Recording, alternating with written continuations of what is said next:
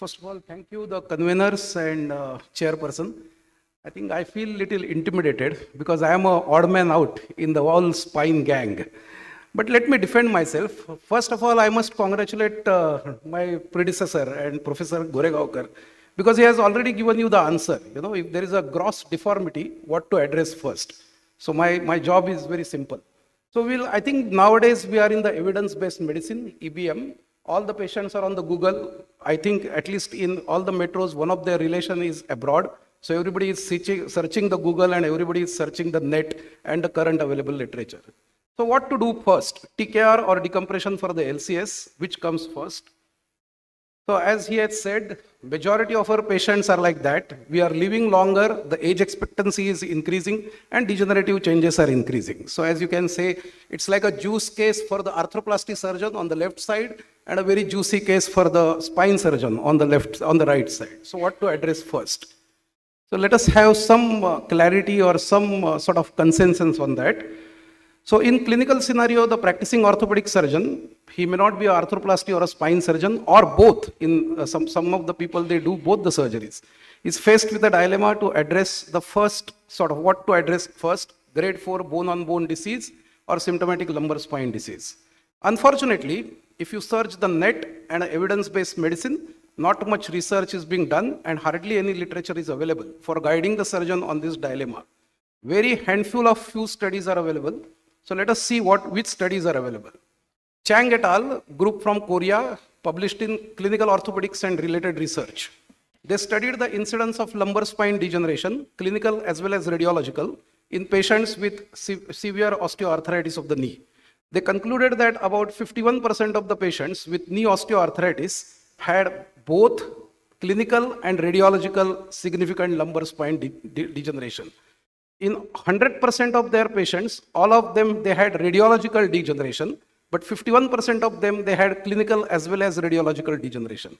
This is the paper, Coexisting Lumbar Spondylosis in Patients Undergoing TKA, How Common and How Serious.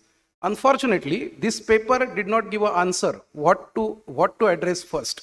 It just throwed a question at the audience that such a thing is there and it needs further research. Another paper, Goodman et al., published in Journal of Arthroplasty, again topmost journal from America, American Association of Hip and Knee Surgeons journal, in their survey of knee society members and scoliosis research society members. They did a survey of both the groups, found that the presence of severe valgus deformity, as Professor Goregaonkar has already said, and windswept deformity of the knee would drive the decision towards going for TKA first. So that was a consensus opinion or an expert opinion. This is the paper, Knee or Spine Surgery First, a survey of treatment order for patients with concurrent degenerative knee and lumbar spine disorders. You can see the conclusion for patients with concurrent degenerative knee and lumbar spine disorders, the severity and type of knee deformity influence the preference of treatment order in both the specialties, spine as well as arthroplasty surgeons. Severe valgus deformity and windswept deformity, one side varus, one side valgus, tended the decision or influenced the decision towards doing the knee first. That is the consensus opinion, top society members of both the respected societies. Ozaki, he's a neurosurgeon, means not an orthopedic surgeon, a neurosurgeon by training. He has published in Journal of Neurological Sciences. He showed that the surgical outcome following a decompression of the lumbar canal stenosis with knee osteoarthritis is poorer than the outcome of decompression of lumbar canal stenosis without knee osteoarthritis. This is the paper in JNS Spine. You see the conclusion. The surgical outcomes of LSS patients with KOA are favorable, although they are poorer than the patients who have LSS without KOA. So what they are cautioning, hence preoperative KOA status warrants consideration when planning lumbar spine surgery and estimating surgical outcome and basically counseling to the patient. Again, this paper just falls short of recommending what to do first. Okay. So I think we always, as an arthroplasty surgeon, we are always facing a dilemma. Our friends like Dr. Satyad Mehta there, you know, so what to do first, whether to do knee first or whether to do the spine first. So I looked at it, 200 of my patients. This is our published work. study of patients with bilateral knee osteoarthritis undergoing total knee replacement procedure with coexisting lumbar spondylosis symptoms, published in Asian Spine Journal. There is a letter to the editor for this journal from some Korean guy, and we have responded to that. So very soon that will get published for further clarifications.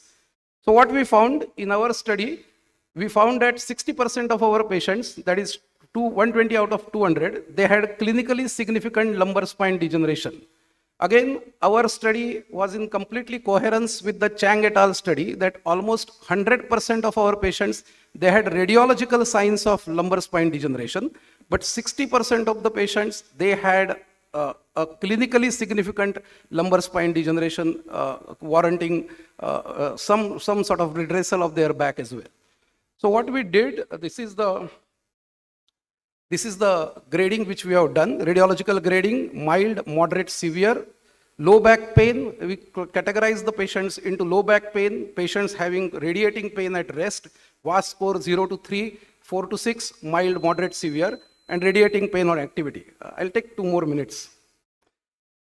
So what were our results? After successful TKA, ODI for the lumbar spine significantly improved in 90% of these 120 patients.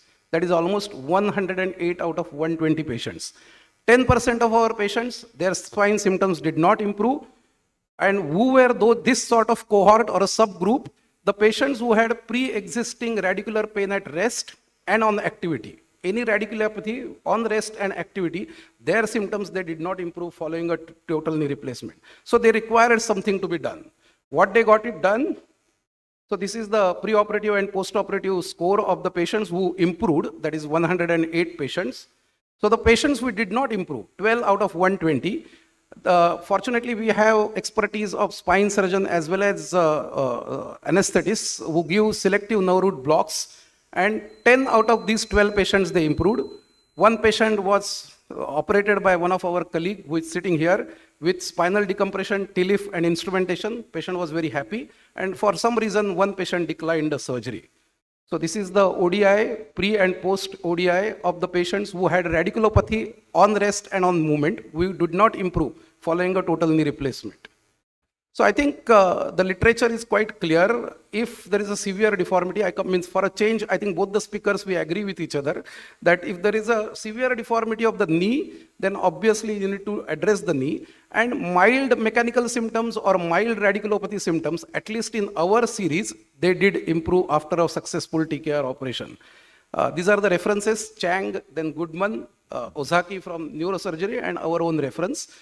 Again, I do accept that our study has limitation because the patients who are presenting to the knee clinic, obviously their knee symptoms are going to be more. These are two confounding pathologies because patients are having maybe knee symptoms more, that's why they are coming to the joint clinic. People who have spine symptoms more with a knee osteoarthritis, they will be going to the spine surgeon. That's it.